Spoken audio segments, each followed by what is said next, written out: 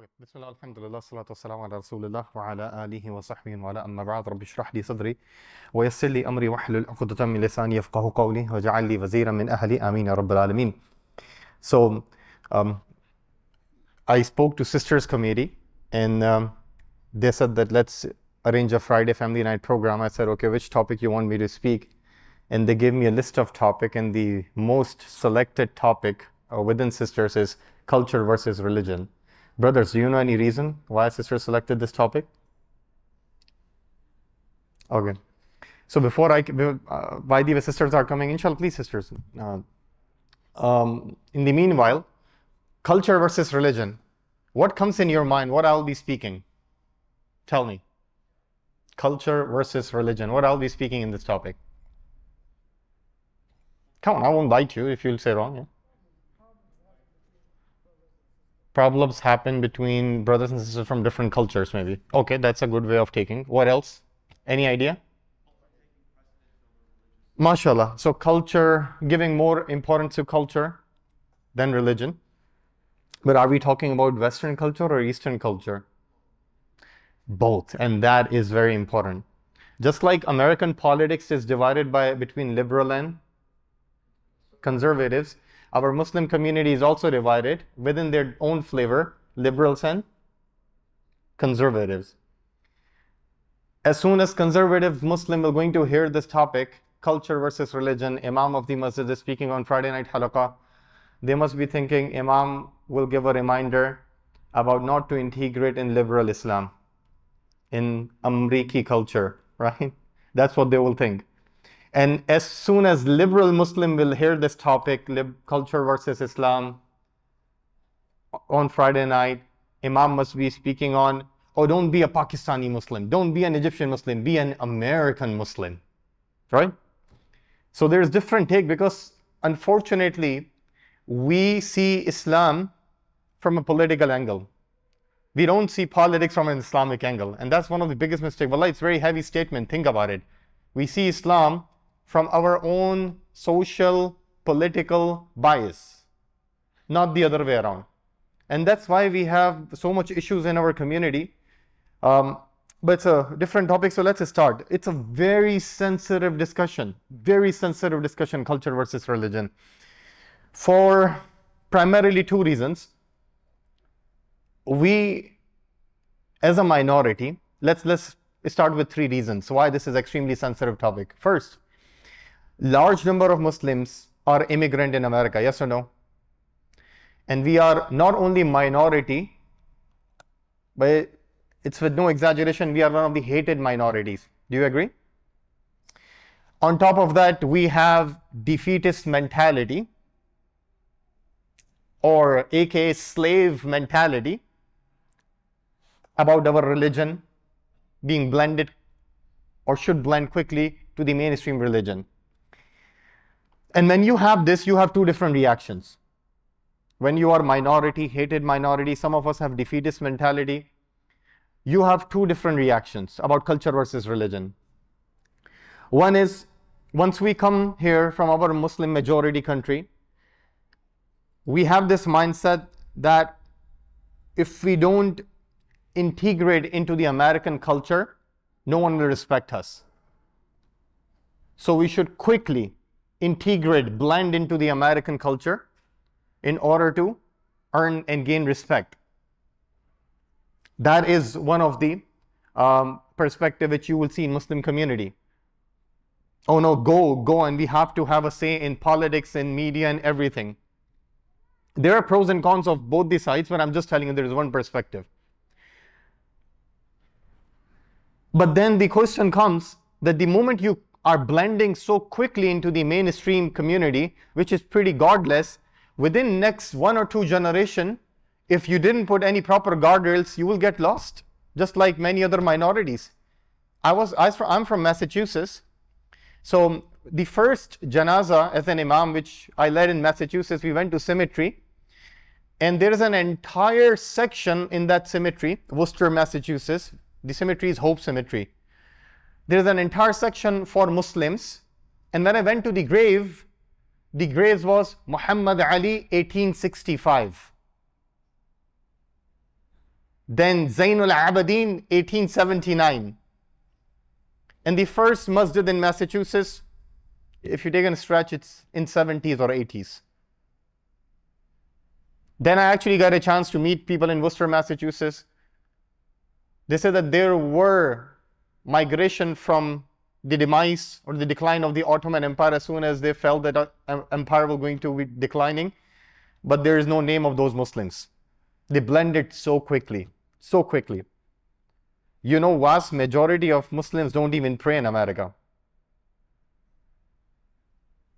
So it's very important that we don't blend very quickly without proper guardrails. You know, we usually say to our kids and ourselves in our masajid, no, we need to engage with the society. Yes, but what will be the proper guardrails? Because we have seen the blunders of people who engage properly in a society without proper guardrails. Then there is another extreme. Other extreme is that Muslims will come here in America and they would say, either because of the blunder or because of different approach, they would say we are not mixing at all. We are keeping our culture. So wherever we are coming, we have to keep that culture. That culture will going to protect, preserve us, like Ashabul Kahf. People of the Kahf went into the cave. So they basically protected their religion. If I have to ask you which strategy is better, what you will think? There's no third strategy. For Muslims, either you will fall in this or that. What do you think? They both have pros and cons. They both have pros and cons. We Muslims, we were never tested like this because we never had the loss of Khilafah in our 1300-year history. And then after Khilafah ended, now we are in a worse situation where intellectually, imperialism, colonialism, all these things are impacting us. And we are as a minority here. So what we should do, should we blend quickly? Should we put proper guardrails and blend? Or should we just stay away and within our own community and stay away from blending? But then the question comes that how far you can go with that. Eventually that flood will go and enter through the windows of your house. So that's why it's an important topic, culture versus religion, where you'll draw the line. Second reason why this topic, so this is the first reason, okay? Second reason why this topic is extremely sensitive, and I just want to be blunt. How many of you are registered in my Amal program? If you raise your hand, okay, few of you, okay. I will be teaching this in the 4th semester. There is a subject called Al-Qawa'id Al-Fiqhiyya. Al-Qawa'id Al-Fiqhiyya, legal maxims. Out of 2,000 maxims, you know what is maxim? In American law, there's a principle called you are proven innocent until you're guilty, right? This is maxim in American law. This is actually basically Islamic Qawa'id Al-Fiqhiyya, coming back 1400 years.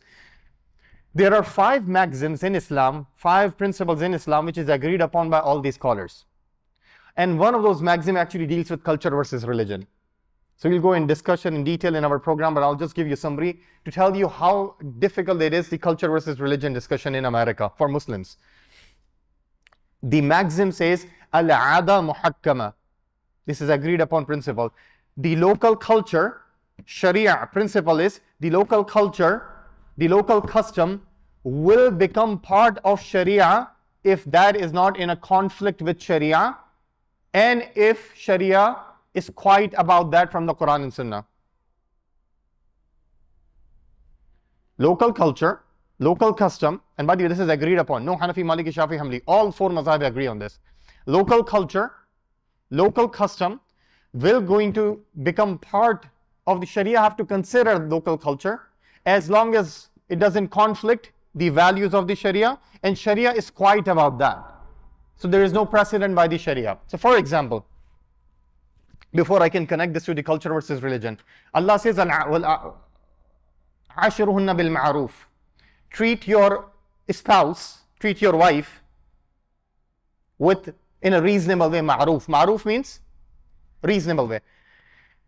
But ma'ruf comes from uruf. Uruf means culture. What is reasonable in America? The scholars say in the tafsir of this ayah, Surah An-Nisa, number 19, what is reasonable in America will be different than reasonable in Pakistan and Somalia, in Egypt, right? So scholars would say that if you have a wife from, let's say, Egypt, her expectation of being treated nicely will be different as compared to a wife from Turkey or a wife from America. So based on her local cultural expectation, you need to treat her kindly to fulfill this ayah, "Ashiruhunna bil ma'ruf." Now, do you see one problem with this? Culture versus religion. So in some aspects, Sharia is asking us that we need to be acceptable of local culture. Right? And in the other aspects, Sharia came to demolish some of the evil, sinful practices of that local culture. Now, do you see this dichotomy? That how much vigilant parents have to be when you're talking about culture versus religion. Because see, it's very easy to be liberal and conservative rhetoric. Oh, hijab and niqab is just the cultural thing. Okay. Means who are you? Fulan bin Fulan? Who are you? And then conservative will have their own rhetoric. But some parts of American culture, if it's in no conflict, Sharia might consider that. And you can come into our fiqh class. We can say in the issues of mahar, in the issue of compensation, Sharia will going to say go back to local custom. But in the other aspects, Sharia cannot reconcile the local custom. That is homosexuality, let's say, for example, or zina. Even if it becomes rampant, it will be haram. Is it clear? So that's why it's more sensitive, this topic, culture versus religion. What parts you will going to consider as a part of Islamic law, and then what part you will going to not only deny, but even try to change the local custom. So that's why it's also extremely difficult. And then there's third reason why culture versus religion is also a very difficult topic to discuss. Everyone thinks that they are moderate, right? Is there any extremist here? Okay, no one is extremist, right? Yeah, I know you are. We have heard Zakir Naik's speech. We all should be extremists, right? No, everyone thinks that they are mu'tadil, they are moderate, right? Even the radical feminists and the toxic masculinists, if you ask them, they would say, we are moderate, yes? So now who is going to decide what is moderate? Because obviously we have removed Allah subhanahu wa ta'ala from the West. So divine definitions are not coming. So unfortunately, when you see liberals, Muslim community, I'm talking about liberal Muslims, if they are talking about culture versus religion, their approach will be, leave Islamic value for American culture. Let's adapt American culture, and anything comes from traditional value, leave it. That will be their style. It's too traditional, it's too orthodox. Remember, liberalism is all about hating tradition.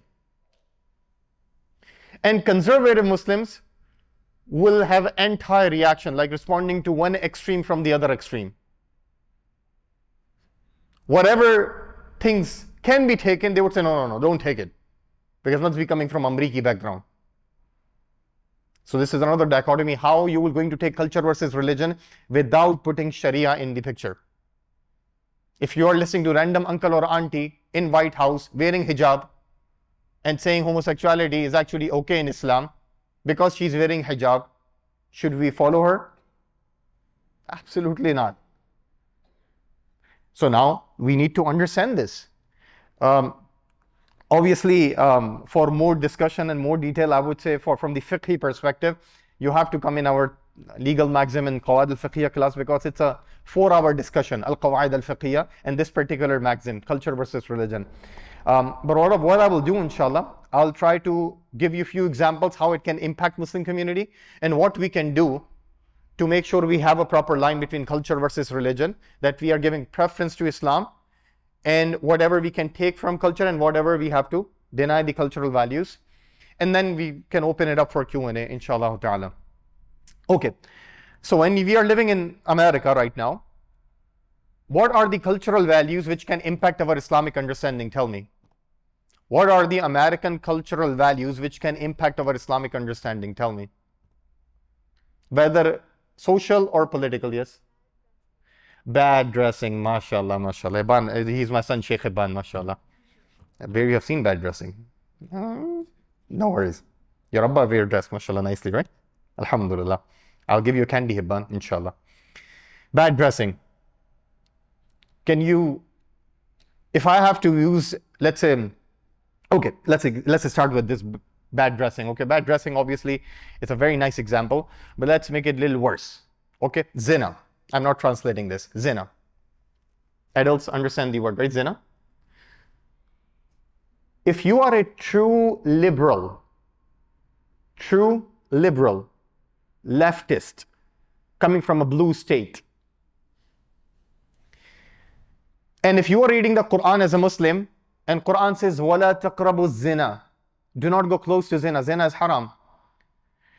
If you are a true liberal, then you will be uncomfortable with this ayah. Why? Liberalism believe in choice and freedom, right? They would say, why Quran is putting restriction on personal choices, right? Okay, rape is haram because rape is really bad, it's without consent, it's coming against our liberal paradigm. But why zina? It's why Quran is putting restriction on choices, on freedom. If two people are doing something with consent in private, let them do. If you are a true liberal, raised in the liberal environment, went into the liberal colleges, and if you don't have an Islamic worldview, then you will be really uncomfortable with some of the ayat and hadith. And a slave mentality, a defeatist mentality, what they will do, instead of changing their worldview, that why I am getting uncomfortable with this ayah or this hadith, they will actually get confused and skeptical about that ayah and hadith because of that worldview. Instead of changing their worldview, that there's something wrong with the indoctrination of the society I have, I should change that. Allah the All-Wise is speaking only truth. I would be uncomfortable with Allah subhanahu wa ta'ala because of that indoctrination. This is what culture can do if we see religion from the cultural lens and not the other way around. And same example I will give for conservative, but in a different perspective. Is that clear? How culture can impact your religious understandings? Maybe in Saudi or in Yemen or in any other conservative country, Afghanistan or Pakistan, they have their own issues. But I think everyone agree, vast majority of them, that zina is haram. They won't be uncomfortable because that's not the culture there. Okay, let me give you another example so that people won't label me that I'm giving more examples of liberal. Let's take the example of conservatives. Because I told you this before, conservatives do not think that they are our friends. That's a mistake, subhanAllah. We will going to be kicked like a football. We have, by the way, this will take us to a different debate. But anyway, let's start. Abortion in American politics. Abortion in American politics. What do you think, Mashaykh? Is it okay to abort a fetus or not? Tell me. You know conservative versus liberal, right? Okay, what do you think? Shuyukh, Mufti, what do you think? Tell me, yes or no? Okay, if you are just coming from Muslim majority country and you have heard that in TV people, liberals are saying, it's my body, my choice. Conservatives are saying, no, you should never abort the fetus. And if you know a little bit about fiqh, you will see this from the fiqhi perspective. And that's partially true, but partially incorrect also. There is a philosophical reasoning also. You have to see everything from that also, that perspective. It's not only about abortion that we were going to say, okay, in Islam, by default, aborting a fetus is haram. But some scholars allow in first few days if there is a medical necessity. We know that we have heard this, right? Except Imam Malik and Imam Ibn Hazm Ibn Taymiyyah rahimahullah. But that entire debate is irrelevant here. You know why? Because in this context, in Western context, when they are discussing between the abortion, permissible or prohibited, they are discussing most of the pregnancy is happening in teenage or sometime preteen. Forget about the marriage. That's outside of Islamic paradigm. So pregnancy caused by zina, and you are using Islamic fiqh to find concession for them? This is what can happen when you are trying to copy-paste fatwa without having the proper cultural value. So having Islamic knowledge is extremely important. Otherwise, you will going to do the same thing what I gave the example of wala taqrabu zina. And having the cultural knowledge is also extremely important. Otherwise, you will end up in a disaster. And may Allah subhanahu wa ta'ala help all of us. Ameen ya Rab. SubhanAllah, I could have given more examples, but let's move to the solution, because solution is where the key lies. We can talk a lot about problems, but let's focus on solution. I don't have solution for all this, but whatever I gathered, inshallah, I will share that, and whatever ideas you have, because I can see many experienced brothers and sisters are here. So just be honest, inshallah, just say it after I'll be done with the 3, 4, 5 points, whatever I have for solution, inshallah.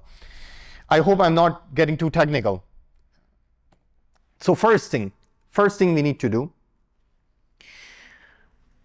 first solution is that as a Muslim living in America, we should never respond to one extreme from the other extreme. Remember this. We should never respond to one jahiliyyah with other jahiliyyah. This is extremely important, brothers and sisters. If you are fed up from liberalism, then solution is never to sit in the laps of conservatism. I know there's a trend. People are growing towards now conservatism. If you are fed up, let's say, from radical feminism, then solution is not toxic masculinity. I know now there's a trend.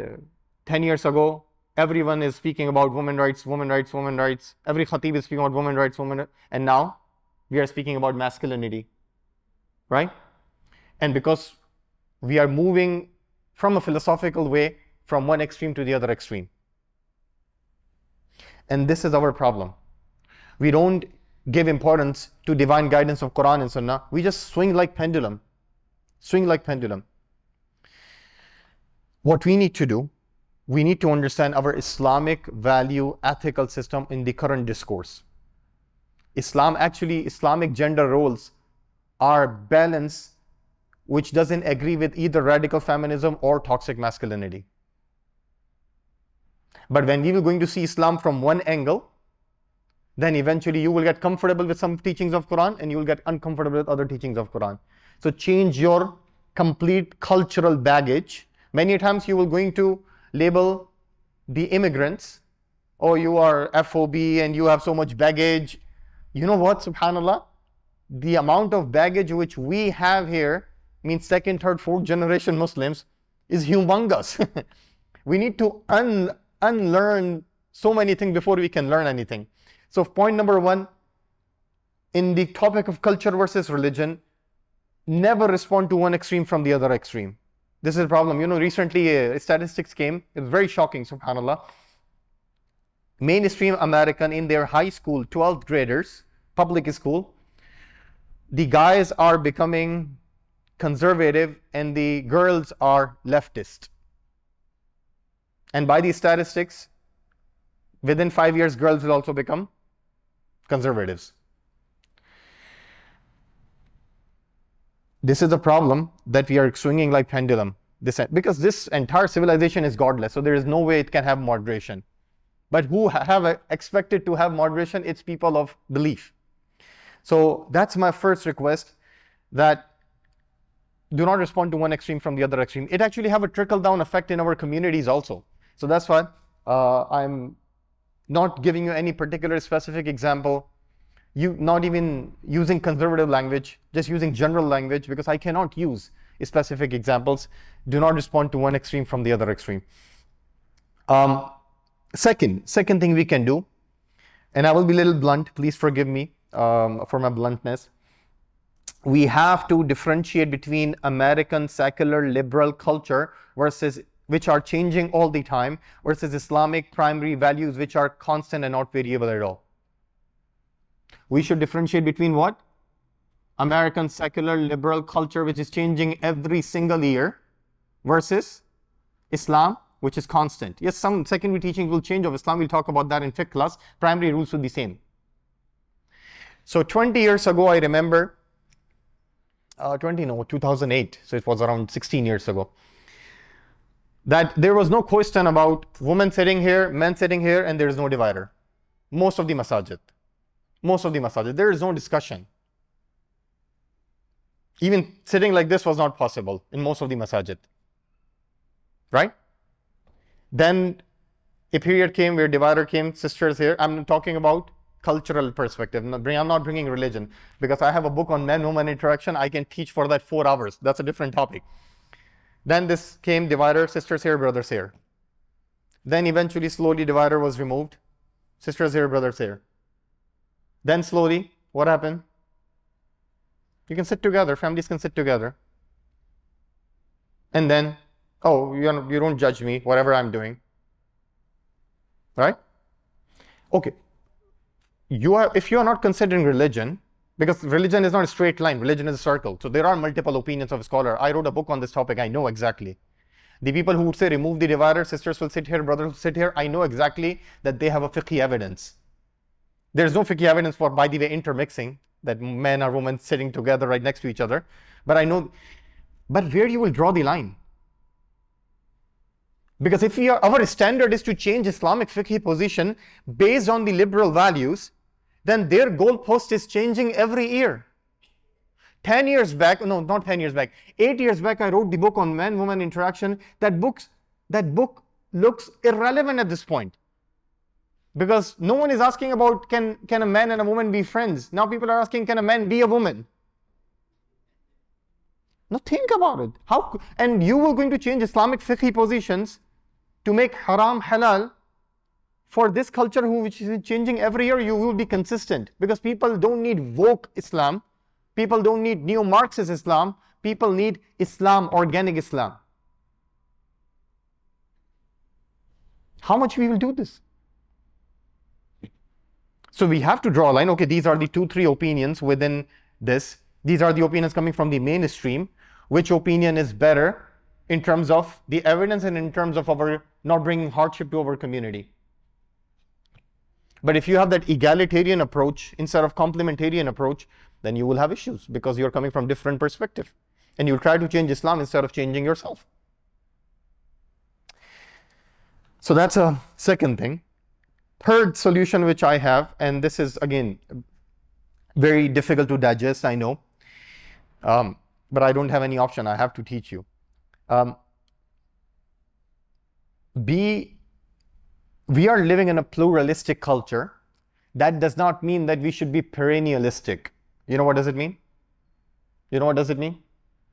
Okay, pluralist, people are living with the different diversity, different belief system.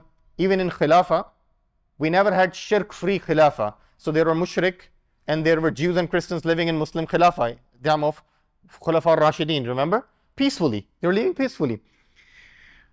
But we never had perennialistic challenge. Perennialism, in a simple language, means there's no objective truth.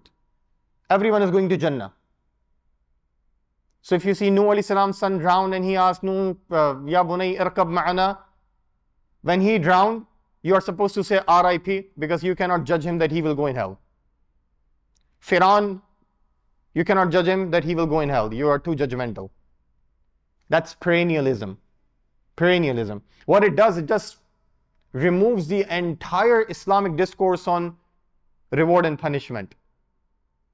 Because it equalizes, it neutralizes everything. Obviously, there are many factors for this. But when we are living in a highly perennialistic culture, media, Netflix, Hollywood, Bollywood, all of us are teaching us perennialism, there is no bad, everything is good. Then where you will take the ayat of Allah where Allah speaks about haqq and batil? Everything is haqq now. Can you read Quran, 2-3 pages of Quran where Allah subhanahu wa ta'ala won't bring وَبِحَقِّ أَنزَلْنَاهُ وَبِحَقِّ نَزَلْ? Allah will bring every now and then the ayat that this is haqq, this is haqq, this is truth, this is batil, this is falsehood. You'll remove everything. You'll say everything is equal. And this is the culture we are living, because they have removed God 400 years ago.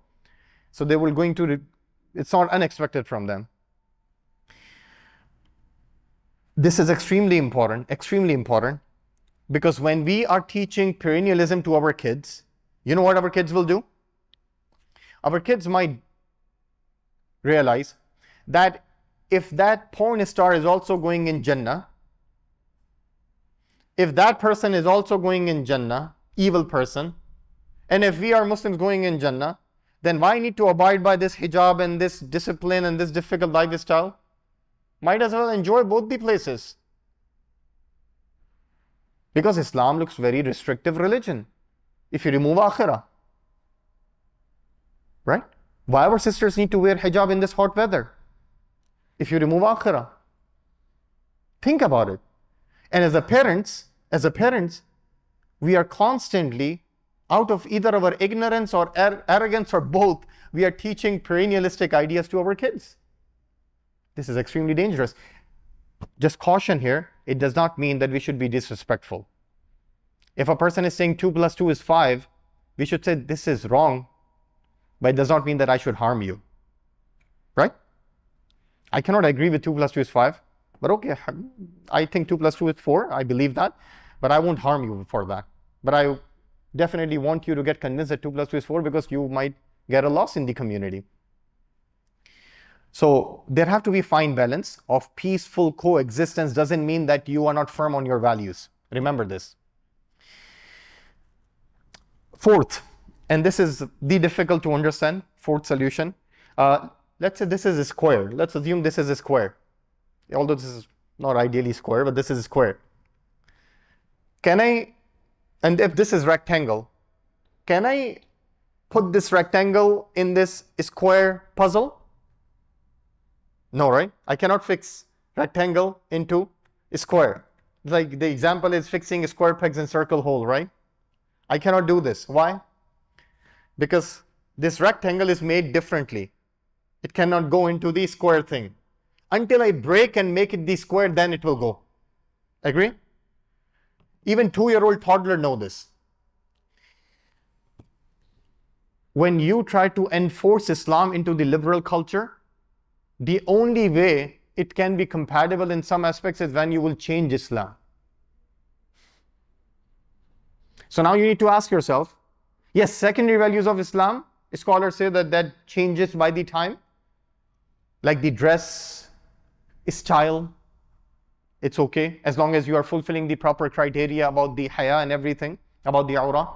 If you are wearing top or shalwar, kurta or suit, whatever, as long as it covers the basic criteria, it's fine. Those are the secondary things. But the primary thing about zina, about this, about that, they should not be changed.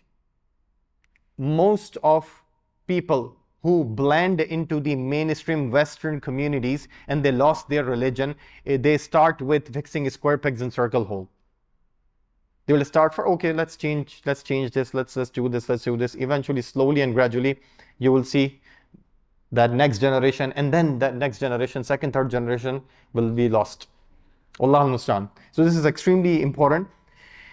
What's the solution of this? That we should not fix a square pegs in circle hole. Let's say if my daughter comes to me, or to my wife, she's here by the way, Fatima.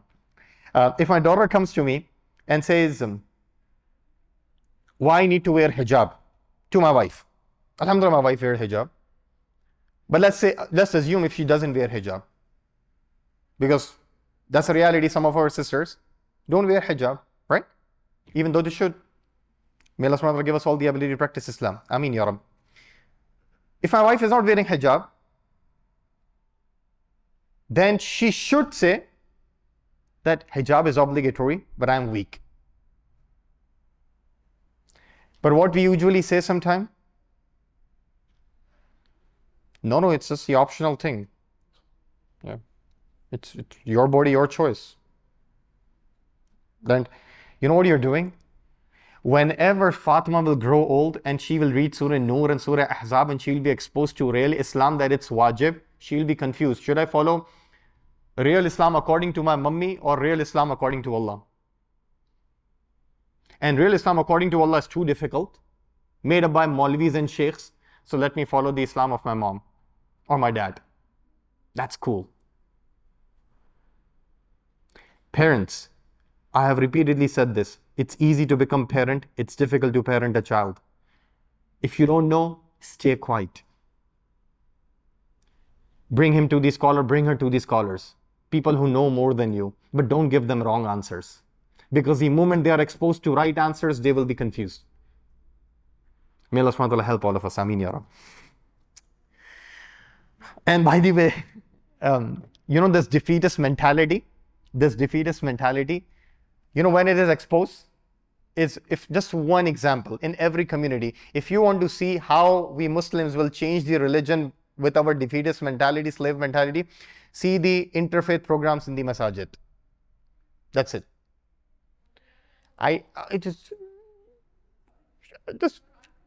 Yeah, so yes, if you can give me 2-3 minutes, I'm ending inshallah. Then you can ask me inshallah. Is it Sister Aisha? Okay, alhamdulillah. Sister Aisha always, mashallah, asks me questions. And she always has difficult questions which I don't know. So I'm already saying Wallahu alam, Sister Aisha. Okay, so let's say if I'm teaching my kids, Fatima and Hibban, gender interaction. By the way, nowadays they are teaching me. But let's say, by the way, just as FYI, I have a YouTube recording I've taught my kids gender interaction for kids. It is important. If you want to teach to your kids also, I would suggest. It's 5 videos. But anyway, if I'm teaching them gender interaction, make sure you don't shake hands with the opposite gender, make sure you don't hug, make sure you don't give high fives. And then when I go to the work, when I go to these places, I actually casually do all the things. Then my kids will going to realize that this is clearly double standard. I actually remembered that when Fatima was 6 or 7 years old, we were in Connecticut. I was leaving Connecticut for Massachusetts, and she had a friend called Tasneem.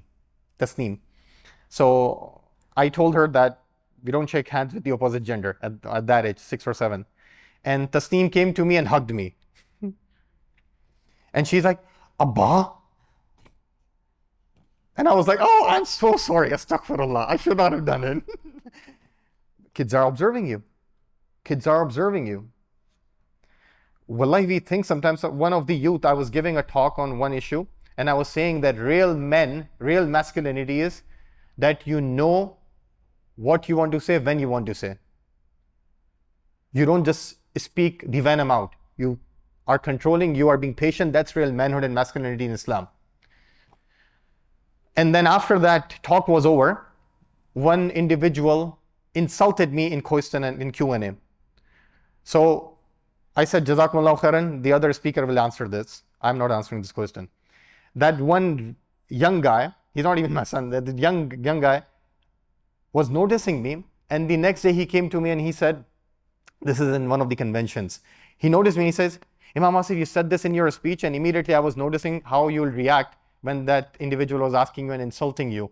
Would you say without thinking? Because you just said 5 minutes ago, a real man should be patient. And I said, subhanAllah, how much these people are observing, man. Kids are observing you. You need to be very careful.